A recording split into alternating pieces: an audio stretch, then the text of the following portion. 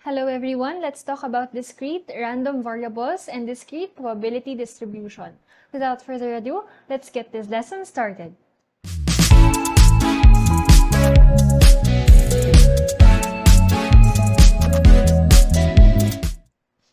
I-define muna natin kung ano ba yung tinatawag na discrete random variable.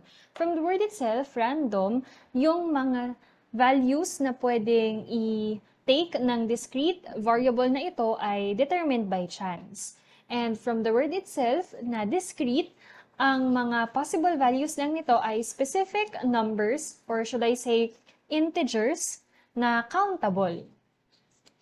Ang kabaligtaran nito ay yung continuous random variable. It is a random variable na ang data ay interval between any two given values. Ibig sabihin, pwedeng decimal, pwedeng fraction, and data under this variable ay obtained by measuring. So may mga instruments para ma-measure ang kanilang value, unlike kay discrete na purely by counting. So ano-ano ba yung examples ng discrete random variable? So meron tayo dito na iba't ibang experiment. Tapos sa bawat experiment na yan, may outcome. At kung bibilangin natin yung outcome, we can arrive with a whole number. So for example, tossing one coin, meron tayong outcome na pwedeng heads, pwedeng tails. At ang sample space niya ay head, tail na nasa loob ng curly braces. Kapag naman nag-roll ng isang die, ang possible outcome ay 1, 2, 3, 4, 5, 6, at yun na din yung sample space.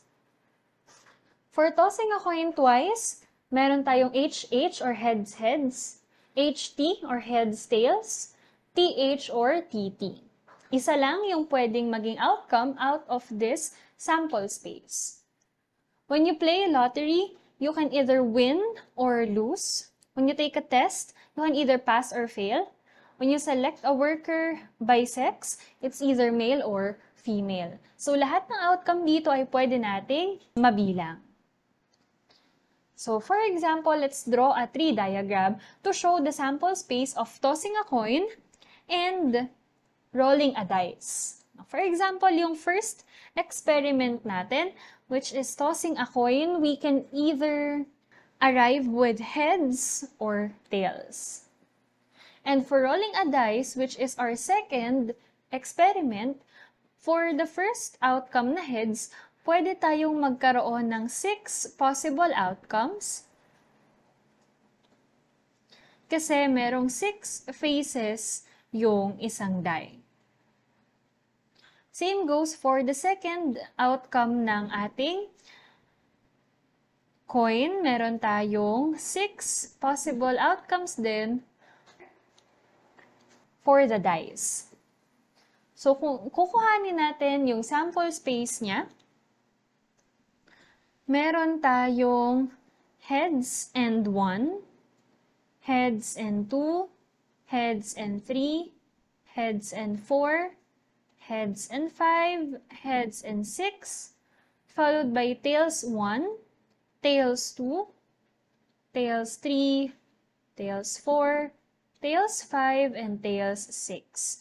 Each of the outcomes should be separated by comma and nasa loob dapat ng curly braces. So ito yung ating sample space. At itong solution dito, na may mga branches, tinatawag natin itong tree diagram.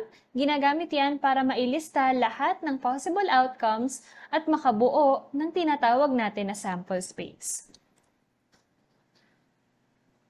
Let's go to the next part, which is discrete probability distribution, or P of X. Ito naman yung combination ng mga values of X and their corresponding probabilities. Example, in a family na merong 2 children, let X represent the number of children who will be a boy, and determine the probability mass function of X. So alam naman natin na kung merong 2 children, at yung X, yung tungkol sa number of boys doon sa family na yun, pwede tayong magkaroon ng 2 boy, isang boy, isang girl, isang girl, isang boy, or 2 girl. So, ito yung first step ng pag-create ng discrete probability distribution. You have to know all the possible outcomes. Afterwards, i-apply mo yung X. Again, X represent the number of boys. So, bibilangin natin kung sa bawat outcome, ilan yung boys na nandoon. So, sa first outcome, meron tayong 2 boy. Sa second, may isa lang. Sa third, may isa lang. At sa fourth outcome, walang boy. Using this data, we can now create the probability mass function or yung tinatawag natin na discrete probability distribution. Again, this is the table that contains all the possible value of x and p of x. So, kung titingnan again natin itong column ng x, ang possible values niya ay 0, 1, and 2. So, yung 0, kung kukuhanin natin ang probability niya, dahil meron tayong 1, 2, 3, 4, at isa lang naman yung 0, it's 1 out of 4. Next, for 1, meron tayo ditong 2 out of 4. Ang 2 out of 4, kapag ni-lowest term, that's 1/2.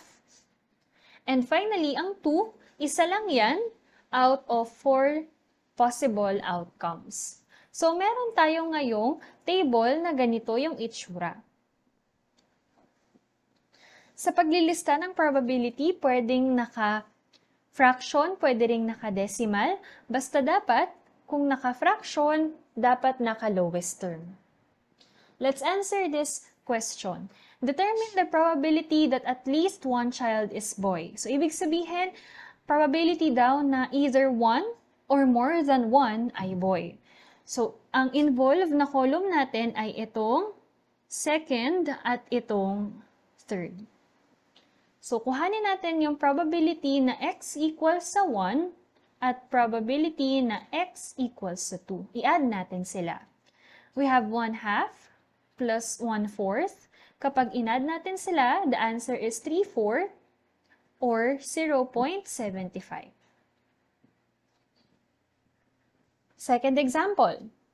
Meron tayong isang die na ni-roll at ang x naman will represent the number of dots doon sa top part or doon sa top face. Let us construct the probability distribution for x. Again, we have to determine all the possible outcomes which can be summarized using this picture. Once na alam na natin yung outcome, balikan natin kung anong ibig sabihin ng x. X stands for the number of dots. So, sa bawat outcome, bilangin lang natin kung ilan yung dot. Meron tayo ditong 1 dot, tapos 2, 3, 4, 5, and 6. Itong x values, yan yung magiging first row natin sa probability distribution table. We have 1, 2, 3, 4, 5, and 6. Again, to know its probability, titingnan lang natin kung ilan yung 1 among all the possible outcomes. So for 1, we have 1 out of 6. For 2, isa lang naman yung 2 out of 6. Same goes for 3, that's 1/6. For 4, 1/6 din. Ganon din sa 5. At ganon din sa 6. Kasi wala namang naulit dito na outcome. Unique silang lahat. Let's answer this follow-up question. Let's determine the probability that the dots will be between 4 and 6 inclusive.